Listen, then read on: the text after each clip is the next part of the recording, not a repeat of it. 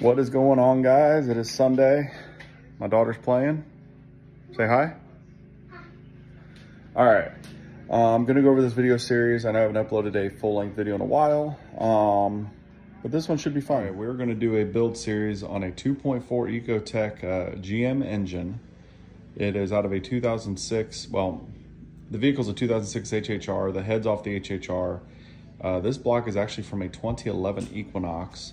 The 2.4 engines from 2006 up have been the same block. The heads have been the only difference. So I had a core motor from an 11 with the oil consumption.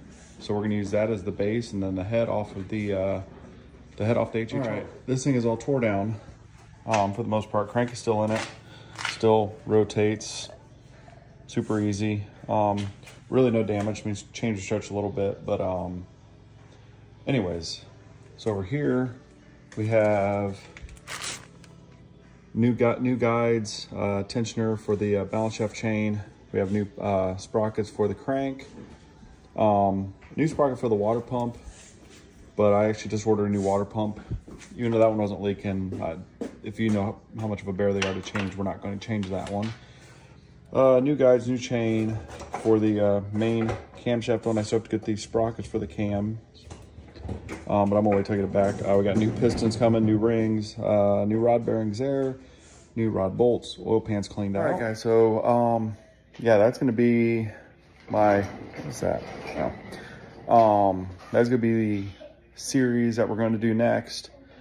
We're going over torque specs, procedures, how to time it, everything, and then at the end, we'll get it slapped in the HHR and fire it up, and should be good to roll. The motor that was in it had 247,000 miles on it. Hoping the transmission's good. Should be. They said that when I bought it, drove fine until the engine gave up timing, and then had some bad stuff happen. The head is at the machine shop right now getting gone through. So, yeah, so that's gonna be it for this video. Just an intro. I can't say if it's gonna be a weekly upload or not. It might be. Depends on when I get parts and when I get time to do it.